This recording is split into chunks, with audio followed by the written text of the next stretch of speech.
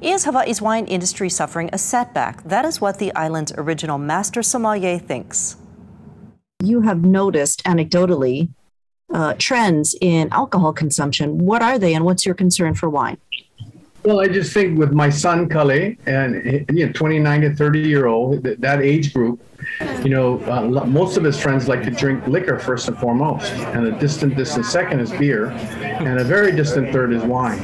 The question always begs is, we don't do something about it, what's going to happen to wine in 10 years? Wine drinking is never just going to drop off the face of society. Probably not, according to alcohol distributor Southern Glazer's Wine and Spirits. Throughout the last couple of years, we've had a lot of upside downs, and there's still a lot of uncertainty in the marketplace right now. Sean says Furuya has a point. Wine consumption is down lately, but so are all alcohols. Blame COVID. The retail business, has worked in one direction, and there's been growth there, through the pandemic.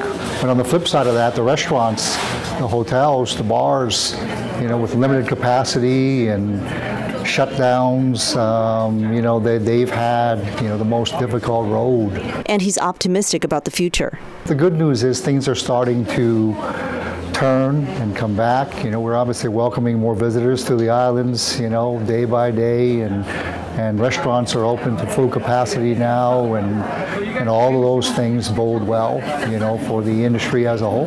Furuya hears that, but isn't one to say, que sera, sera. We're going to dive into the region of Loire Valley. Right, so what we're going to do is take the world of wine and break it down to major wine-growing regions. He co-hosts a podcast with son Kale.